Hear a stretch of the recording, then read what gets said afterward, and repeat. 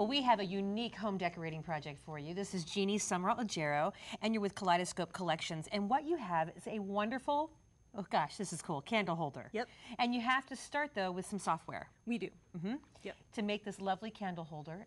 And we want to mention that these are not real flames. That's this is right. a battery-operated candle. They are battery operated. And you start with a photo, too. Start with any photo, any digital image, actually. Let's get going. So let's go to the computer. I'm going to open up that photo here.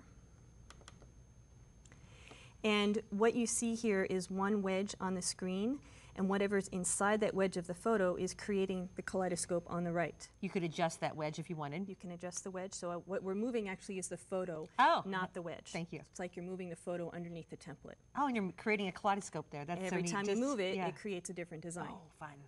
So for the candle holder, we actually need a different shape. And you've got a bunch of different templates that you can choose from. For this one, I'm going to choose a square. Double click on that and you'll see the shape changes in the workspace, and now we have a square over here. So what I'm going to do is, again, move the photo around. If I click and drag outside the boundary of the photo, I can rotate. If I click and drag on the photo itself, I can move it around. If I click and drag on the corners, I can resize. And this is what gives me the design that I'm looking for the candle holder. Okay. So now you might have noticed the candle holder is not exactly square. So when we print it out, you can make square ones, right? You can, absolutely. But you can also make not square ones. And we need multiple copies of this. So we're going to print multiple. And I'm not going to maintain proportions because I do want to stretch this out and make it not square. So I'm going to do 3.5 for width and 4.5. Oops, just typed in 3.5. 4.5 for the height.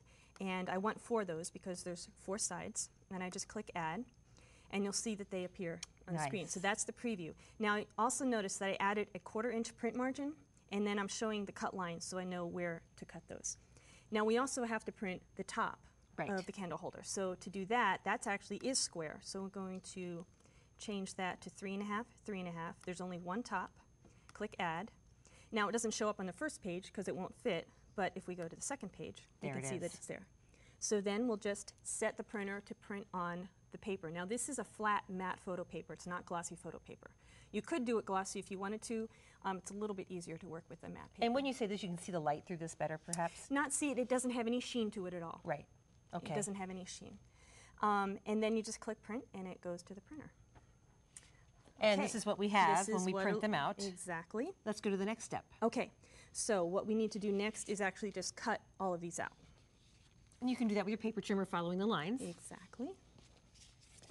So once it is cut out, you're going to score it. Now, we don't have a mat to score on here, but what I usually do is just use my ruler along the very edge of the printed image and then use a scoring blade. If you have any other contraption that you use to do scoring, you can use that too, but you want to score each of the 4 edges on all the pieces.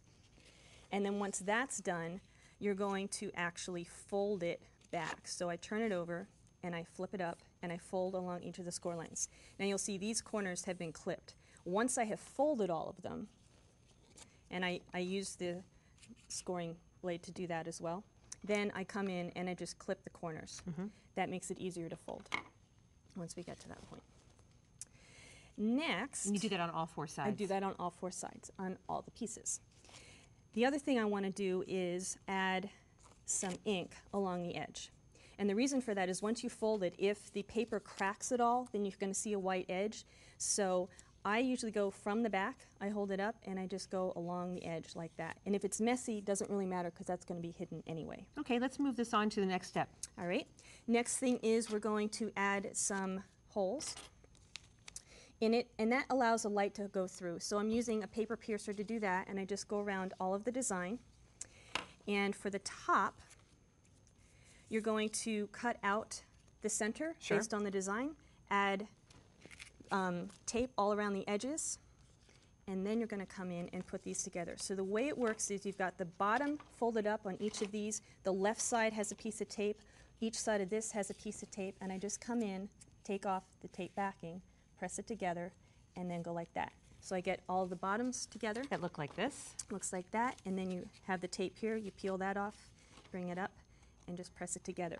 And then I like to use the tweezers because that really helps me, especially down in this area here. And if I hold it like that, I can come in and actually press like that. And all these instructions are on our website. Let's show the final again. Lovely, and you can see the light coming through. We also have a square one and a rectangular one that was actually a finger painting that you scanned. Exactly. Jeanie, great job. Thanks. And we'll be right back.